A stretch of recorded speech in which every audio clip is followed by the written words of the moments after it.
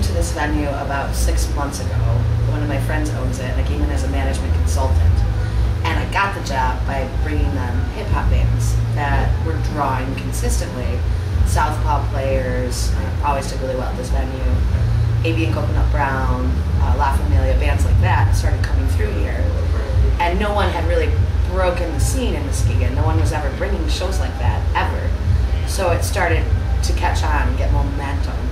And then once we had that, I immediately put up the festival, Hip Hop for Haiti, the 2-day festival. And it just started sticking, and people started calling like, hey, let's come through there, let's go do this.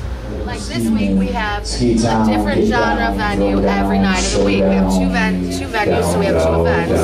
Last night we had a Zodiac Beach Bash party in the club side and Dino Hunter from Denver. Tonight is Function, Funk and Blues, and then the appearance from Beanie Siegel next door in the club with state property. And then also we have the Friday Fight Night event going on tonight. Tomorrow is Brutal Demise, which is going to be a heavy-hitting rock metal show for the bikers. Bringing people good shows that they're going to enjoy is one of the best things you can do. It gives people a release. It gives them something else to focus on. You know, if they're going to go see a show, like people that are coming out tonight, beyond excited to have a celebrity come to Muskegon that they might actually get to meet or have their picture taken with. You know, and if we can keep doing that over and over again, it benefits the community as a whole, lifts people up. I just listened to the new Eminem album 150 times in a row. Yeah, there's some wonderful quotable lyrics in there.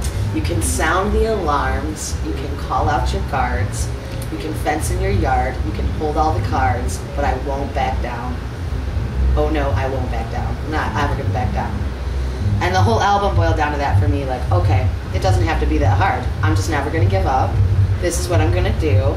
If I am forced into another community, then that's what'll happen. This is what I do now. Right. I rap hip hop. That's it. That's what's up. I rap hip hop.